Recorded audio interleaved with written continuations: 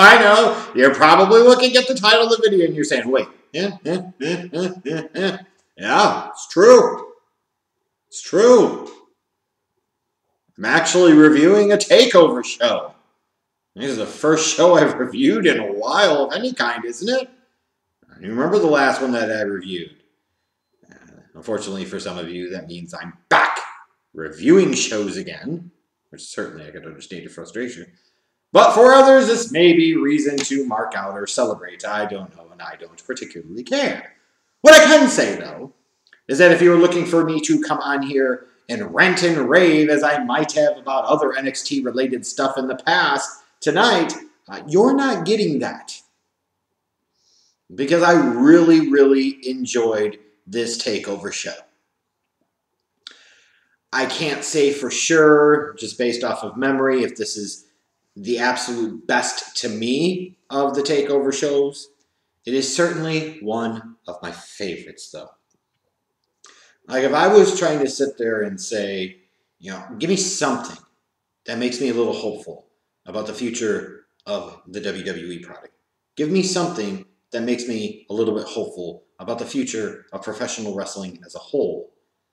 A show like tonight certainly would be a good thing to show me, to make me feel like that, to help me see it a little bit. Like, really, I legitimately enjoyed this show. I do not have a whole lot of gripes about it. From the very beginning, as soon as I see my old pal Finny the Twink, Finn Balor, I'm sitting there saying, oh, good Lord, here we go. He's going to be bumping around and doing a bunch of crap that doesn't matter. And he doesn't have the body paint, so once he does the entrance and now there's no fans, like, what's the appeal here? Going against Timothy Thatcher, who I know nothing about because I don't watch NXT, but sometimes that could be okay too because I can come into it with a fresh perspective. It gives me the perspective of, how do these guys appeal to somebody that is not familiar with them? How do they appeal to somebody that might be seeing them for the first time or one of the first times? And I got to say, I was really impressed, in particular with the match. Like, I'm used to watching an NXT TakeOver show and just see a bunch of bumping and flipping and ROH Indie New Japan type of crap. And while certainly that has a place on every show, and I understand the business has changed, so I'm going to get more of that than I sometimes might like, it was refreshing to watch the opening of a TakeOver show with what felt like more of a true traditional wrestling match. Like, if you were trying to make an argument to me that Finn Balor was actually a really good wrestler, if you were trying to make the argument to me that he is somebody that I should actually care about, most of the stuff I've seen out of him in WWE is a joke and a half. This, though, what I saw tonight, you could make a better argument and a better presentation to me saying, hey, you should acknowledge Prince Devitt or whatever, Fergal, whatever the hell, Finn Balor, as being a good wrestler. Because I thought him and Thatcher went out there, told a really, really good story. And more than that, when I think about wrestling, I think about not so much the suspense of disbelief, but just the suspense of reality and being able to get absorbed in it. And I was able to get absorbed into it because in part I thought that both of these guys, everything that they were doing was ultimately pointed at trying to win the damn match. How refreshing is that? Instead of it going into a match and be like, oh, we got 30 minutes, everybody's got to get their crap in, this wasn't it at all. Like, everything that they did from a psychology standpoint, from a submission standpoint, from a move standpoint, all seemed to have significance and bearing and be building towards wanting to get to the ultimate goal, which was winning the match. I loved it. I thought it was a perfect table setter to lead into the second match, which was the ladder match for the North American title. Yeah, even looking at this match, I said, oh, wow. You actually have some guys that are different here. You got the dude that's dressed up like Bam Bam Bigelow, which got me kind of sentimental thinking back about Bam Bam Bigelow. I think he was a damn near 400-pound dude with the flames tattooed on his head. He just looked cool. He was cool. He could go in the ring. He could do some incredible athletic shit. Think about Vader-type style stuff. And always remember about Bam Bam Bigelow. It's like, one thing that you never take away from him was that he main evented WrestleMania 11. And while you try to forget that WrestleMania in a lot of ways, like, he was the event. And he went out and had a very underrated match with a football player in Lawrence Taylor. So anyways, but you're looking at these guys, and you see Damian Priest, and even the Cameron Grimes. What was he? Trevor Lee in Impact. That's what, if I'm remembering correctly. Then I'm forgetting somebody, and then he who shall not be named, apparently. He didn't win. Y'all tried to get the Fire Velveteen Dream hashtag trending during the match, and it worked. But does it really work if you're tweeting hashtag Fire Velveteen Dream when you're watching him perform on the network that you pay money to subscribe to each month? Just saying. But beyond all of that, we'll look past that, because that's a whole other hornet's nest of stupidity right there. Yeah, the match I enjoyed. Match was really good. Damian Priest going over. I'm sitting there looking at him. I said, is this Roman Priest? Is this Damian Reigns? I'm allocating aside. But just like from the optics of it, I saw several people in this match that were interesting, and then Johnny Gargano. But he didn't do anything to irritate me or annoy me in this match. It was cool. Like, I actually think a guy like Gargano stands out more in this match because you actually have some personalities and characters. You have guys that look different, that work different, that act different. So, 2 matches in, even though the latter match is a little more of what you would expect out of an NXT show, because of what happened in the first match, it was perfectly placed. The pacing was good. Like, I really, really liked it. And then you follow that up with what was, to me, the real surprise of the night. It's Pat McAfee and Adam Cole. Now, the surprise to me is not that Pat McAfee is a personality or that he's a character. He always has been, going back to his days of being an all-pro punter with the Coles. He's always been a personality, bit of a red ass, and a bit of an irritator. Perfectly suited to be a wrestling type of personality. So in terms of being able to do something with him and work something in terms of a match where it could kind of get over, I'm not that surprised that it could happen. But what I saw here, right in the middle of the show, just really knocked me off my feet. This was really, really good. I tweeted about it during the show, how this reminded me a lot of D'Angelo Williams at Slammiversary a couple of years ago. And I said, holy crap, why isn't he a wrestler? When you look at this match, I'm sorry. If you're trying to sit there and tell me, Adam Cole, baby, is the future. He wasn't even the guy that came across in this match as the bigger star. It was Pat McAfee, and it's not close. The stuff that he was doing was incredible. He was actually being a character. He was being a personality. His timing was crisp. His moves were mostly good. Like, some of the stuff he did was kind of basic, but then he had spectacular stuff. Like, they were actually able to legitimately go out there and have a full-on, pretty much regular wrestling match. Like, people comparing it to celebrity matches, and this is one of the better celebrity matches that I've seen. Yes, but I would go beyond that.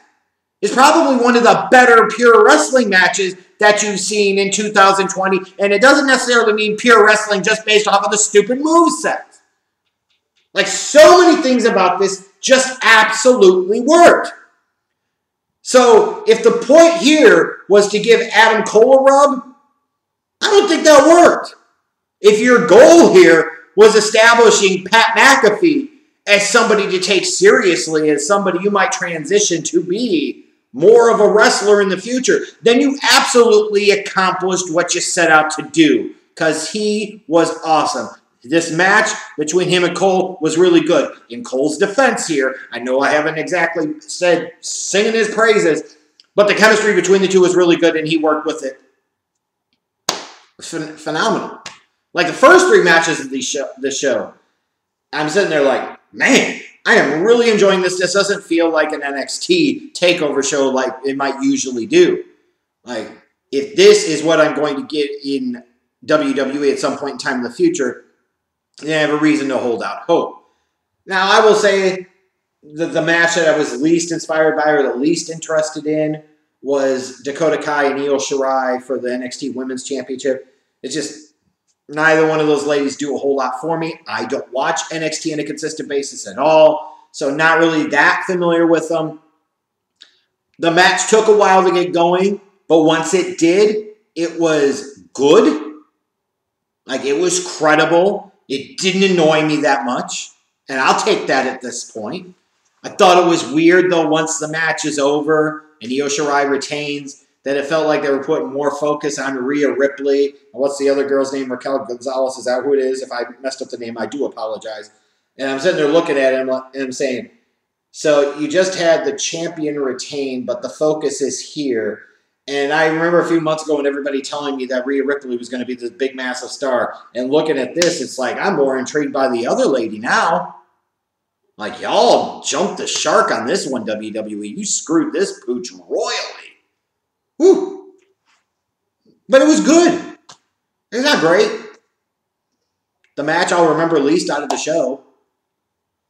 Like, there are actually things on the show that I'll actually remember. This won't be one of them, but that's okay. Not every match needs to be a grand slam. And I will certainly say the main event, I was really looking forward to seeing Karrion Kross versus Keith Lee for the NXT Championship. I think this is the first time I've really ever checked out Kross at all. And obviously what I've seen out of Keith Lee in the past, I've liked, which some of you, I already know where you're going to go with that. Well, of course he would. Well, okay. He's a big dude. He's an athlete. He's got believability to him. He's got a presence and a charisma about him. Yeah, God forbid I might like somebody that has future main event appeal to him. Gee, forgive me, please. Please. Am I the only one that sat there during the match was thinking, you know, he used to be called Killer Kross. Now he's called Karrion Kross. Could he be called Killer Karrion Kross? If you know where I'm going with that. Nah, I won't do that to dude. If Smokey was still alive, might have been a different story. Y'all know that. You damn right. But, like, I look at these two dudes, and in their own kind of isolated bubbles, they both impress me. And I feel like they've got money written all over both of them. Like, these are the type of dudes that I would expect to see in the future main eventing Big Four WWE pay-per-views. And if they don't, then something has systematically, tragically gone McMahon.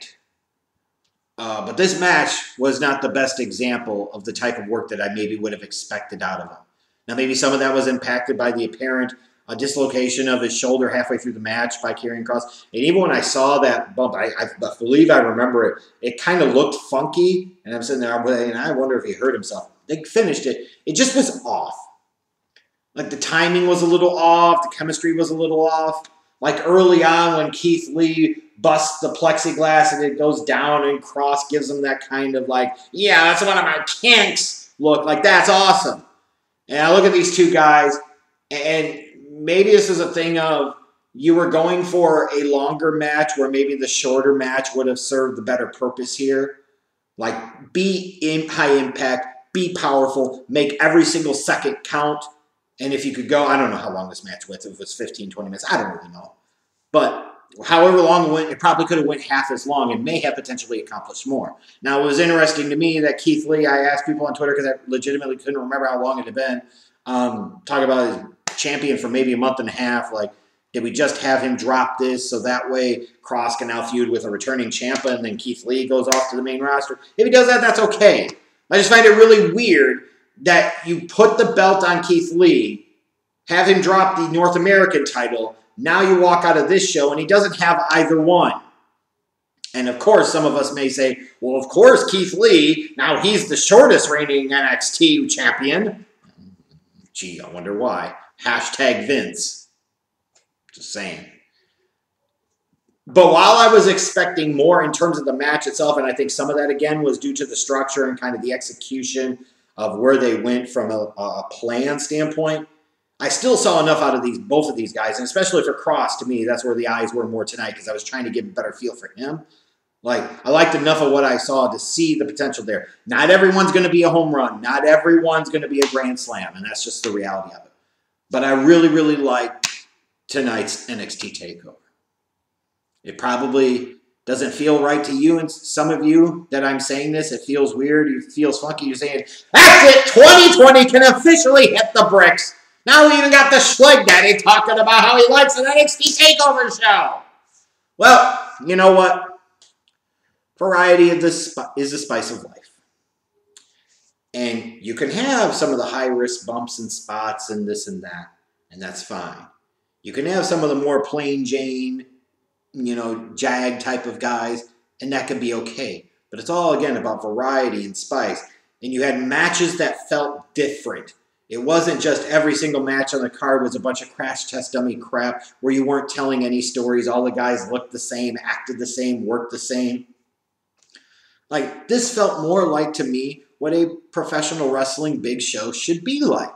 Now, I'm sure a lot of the NXT diehards probably did not like this show this much. It's probably going to go down as one of the worst ones in their opinion, which is, to me, even greater indication that this actually was a good show. And your big star of the night, to me, clearly has to be Pat McAfee, and I don't even think it's close. Like, he was impressive. He won the night. And if you doubted him, I don't think you doubt him after tonight anymore. It's crazy. Anyways, thank you guys for watching. Let me know in the comments what you thought about NXT TakeOver, who the winners and losers were.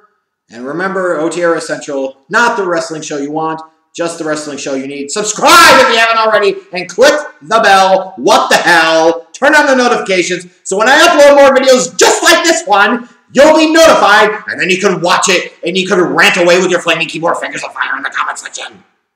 See ya.